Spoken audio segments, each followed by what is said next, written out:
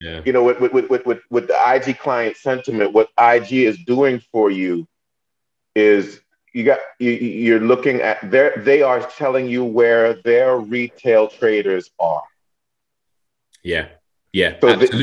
they are telling you, and like it is like we just said, retail traders are usually off sides because they're not paying attention to the fundamentals. Yeah. So if all what IG client sentiment is telling you is all the retail traders are going long, we say go short. Mm-hmm. Right, but also there is a caveat to that. There is a caveat to that. Is that, you know, there are times where retail traders will be correct, right? They Right. will. They are going to be Right. right at A some broken point. clock is right twice a day. Absolutely. Right. A broken clock is right twice a day, 100%. So when you're looking at sentiment as an indicator, it's not always the best. Yes, generally retail traders, you know, are on the wrong side of the market, although they can be on the right side of the market. But you have to always anchor yourself in your trade idea. Yeah, always anchor yourself on the trade idea and what the and not be driven by what's happening in the short term. Yeah, that is the absolute key. Absolute key is just don't just understand the mechanics behind it. And again, are we always right? No. Do we always get the timing right? No. But as long as you do this consistently, then you're going to see the results. But let me, before, obviously I didn't record the first half, so I'll kind of go over, let me just go over, I guess, some of the stuff that I covered. Unfortunately, guys, I know who came in last. I think Habel have just come in, and I know Igor just come in. Unfortunately, guys, and Mr. Diligent as well. You're right, Igor. Unfortunately, do you know what? We were having a really good session, fundamentals, and you know what? I forgot to press record. I really did, and I apologize. I'll try and go over some of the stuff or summarize some of the stuff that we went over without going over too much. Backtracking too much. But the point I was the most recent point I guess we were talking about before you guys joined was to do with the dollar, right? Is understanding that the dollar is still number one, right? It's still number one, or it's one of the best, whether you want to call it number one or number two, number three. It's still in the currency that you should probably look to buy, right? And Canada is also another one.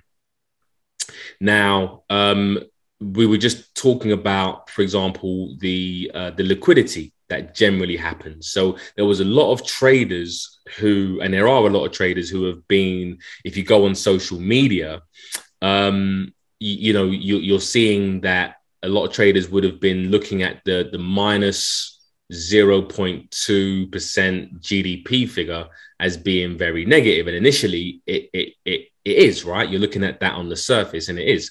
But as we know, is that the market is actually looking past that. And in fact, there was an article, I think it was on how far can the Fed go, right?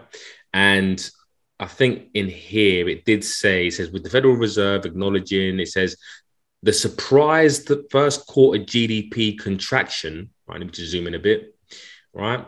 Wasn't helpful going into the May FOMC meeting, right? The 1.4 annualized decline output was primarily due to drag from net trade imports and inventory rundown. The underlying story on business consumer spending wasn't nearly as bad, yet a negative GDP reading inevitably adds to a sense of nervousness about the economic outlook. It also creates doubts over how fast the Fed will raise rates. It wasn't there. There was an article, there was something in here, I think, which basically said that they were looking past, or was it this one? I've read so much today, I can't remember exactly where it was.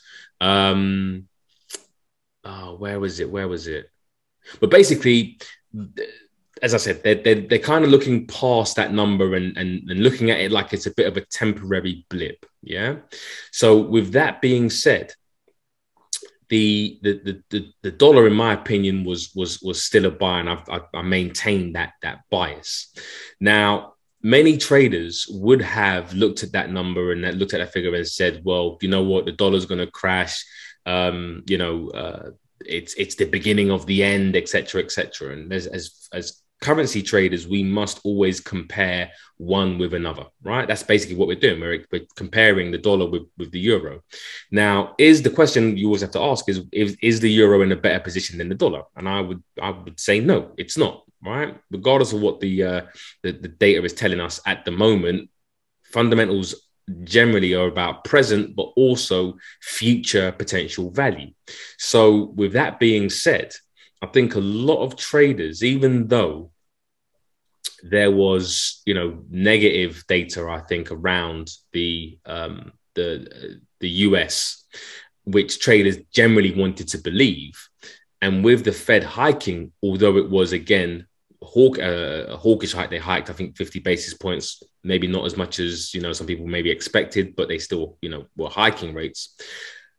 What you saw was an exercise in liquidity hunting, and this was quite a big stop hunt. So not to get into, again, the nitty gritty of this, but generally traders would have been getting stopped out to the upside and to the downside, right? There would have been stopped out here, stopped out there. And then eventually it draws in traders to go the opposite direction, because in order for the market to accumulate more dollars and make some money, they have to press sell on their broker, right? Especially against the euro dollar, right? So in order to sell, in order to accumulate sell orders, because remember, they're not trading how we trade. They have to scale in multiple positions, right? They're not just pressing one buy order and then that's them one and done. They have to scale in and scale out. So they need, their liquidity is what? Buy orders. They need lots and lots and lots of buy orders to facilitate their selling, correct? Yeah. Everyone following, by the way? Everyone following so far? Yeah. So the liquidity is the buy orders in order for them to sell, which basically means on this pair, which is buying the dollar, because they need to go short, right? So if they want to continue to buy the dollar, and remember, and also as well for you, for the guys that missed the beginning,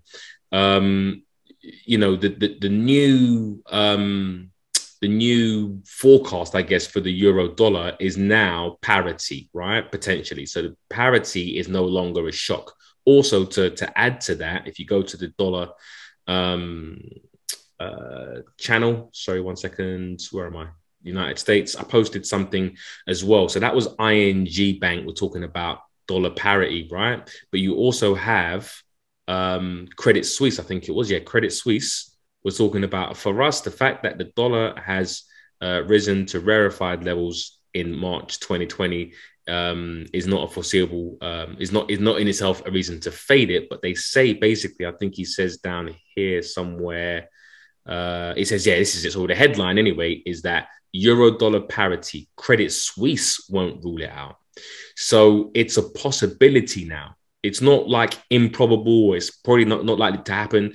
You've got two banks and two analysts from two banks talking about it's possible for there to be, dollar parity. Yeah. So we could see, depending on how things get worse, if things de-escalate, or sorry, I should say they escalate in terms of, the Ukraine situation in Russia, right? Russia, Ukraine, we could actually see ourselves somewhere down here, right? And even from a fundamental perspective, you still want to be a buyer of the dollar. So understanding that the medium to long term and not being so driven by short-term price action, which most, day traders and retail traders are, this was a great exercise in liquidity hunting. Yeah. Because going back to liquidity, it's the hunt for buy orders, right? So anyone who would have went short in this candlestick here, right, which there would have been a lot of traders at one point, yeah, even though this is a 30-minute candle, that would have looked very bearish and would have got traders doing what? Going short. Where are their stop losses? Above the market. Liquidity is above there. Remember, this price here, 105, is cheaper than down here. 105, sorry, 105, 105, 1.052 is expensive. The higher you go is the more of a bargain it is to buy the dollar, right? So the retail don't, I mean, sorry, the banks and institutions don't want to buy down here, right? Unless it's advantageous for them, which it looked like it was until they just created the narrative for everyone to go short, and the price action took out the liquidity, which is basically the buy orders, right? So you need, these are the stop losses, which are the buy orders if they've gone short to sell. But what this also does is it draws in, it draws in more traders to go long. Now, how many traders out there do you think were going long on that massive that massive bullish candle when it closed half an hour later? Majority. Probably everyone, right?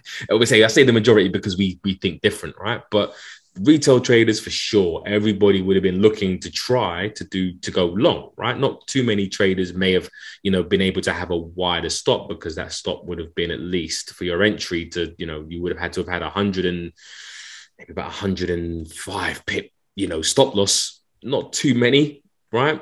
But again, Mr. Diligent says break and retest of that resistance, right? So even if you weren't a breakout trader, you're looking for somewhere to place your stop loss, right? And you need confirmation. So what do you need? So if this was resistance before, this should become support, and it gives you actually a nice place to potentially place your stop loss if that price action does happen. And what did we see happen? It happens right there. Yeah. So it bounces off there and starts to go higher. The price action confirming that, and maybe if you go down to maybe even a 15-minute chart, it starts to look, now you get like a little pin bar there. Brilliant. Yeah.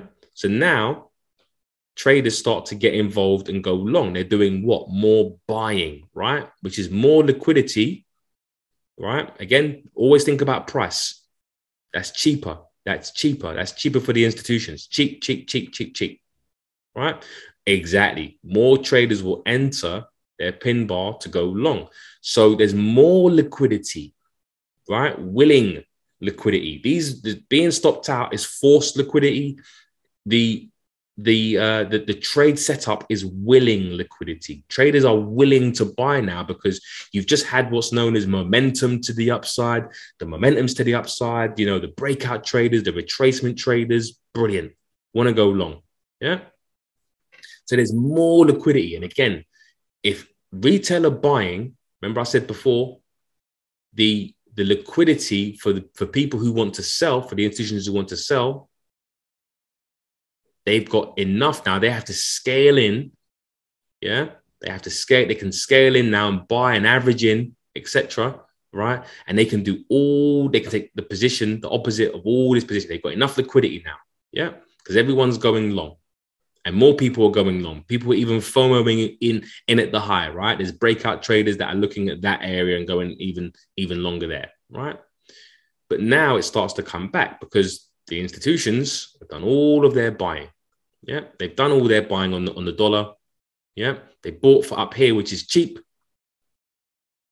rather than buying down here, which is expensive. Right? Remember the backdrop of the dollar still going, or they're still hiking rates, right?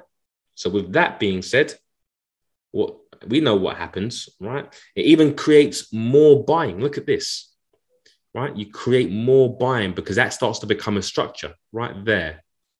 Yeah, let me just delete some of this stuff. 1 second. Let me delete some of this.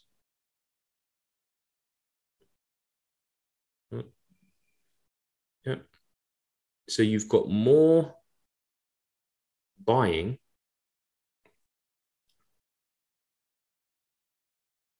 at this little structure right here, right there. Yeah. So more traders, double bottom pattern, brilliant. Go down to a 5 minute, it looks even better, right? Look at that. Starts to go higher. You've got whatever is known as a wedge pattern or some other pattern, double bottom, and it starts to break to new highs, right? So there's even more traders going long. So pure liquidity. Remember, this has all happened over the space of hours. Sometimes this can happen over days, right? It can happen over maybe 5, 10 minutes, 15 minutes, 20 minutes. Nobody knows, right? Nobody knows the amount of liquidity that the institutions are going to take, right, to induce the amount of liquidity that they need or they want to sell. Yeah. So this happened over from 7:30, 7:40, all the way overnight, right? Gets them all going long. Everyone's probably gone to bed in Europe, right? Brilliant. Excellent. They've got their trades open. This is going to the moon. This is going to the moon. This is where momentum. And then they start to get stopped out. And we know, for example, things like this start to happen, right? This stop hunt, a large stop hunt. So all the liquidity, right? Massive stop hunt. This stop hunt was, if you're looking at it from the low to the high, about 50 pips, somewhere in that region. Yeah. And in fact, this, and I've bloody missed it now. I've missed this trade. Well, actually, I wouldn't say I missed it because I wasn't planning to take it anyway, to be fair. And there's reasons why I wasn't planning to take it. But what's this? What's this, guys? What is that? What setup is that? Anyone tell me? What setup is this? CPR, Vitaly. Well done.